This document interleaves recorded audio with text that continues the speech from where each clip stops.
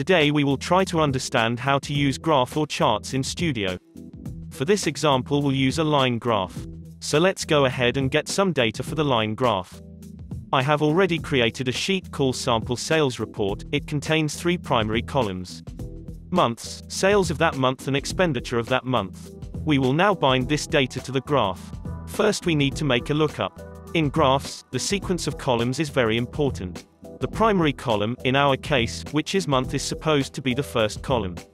Let's do that. Sample Sales Report.month. Next you can pick any of the 2 columns. In this case we will pick Sample Sales Report.sales and then Sample Sales Report.expenditure. Once saved and validated, we can see the output data. Let's go to preview and you can see the data available out here. Let's give names to the axis. The x-axis will be months and y-axis will be amount.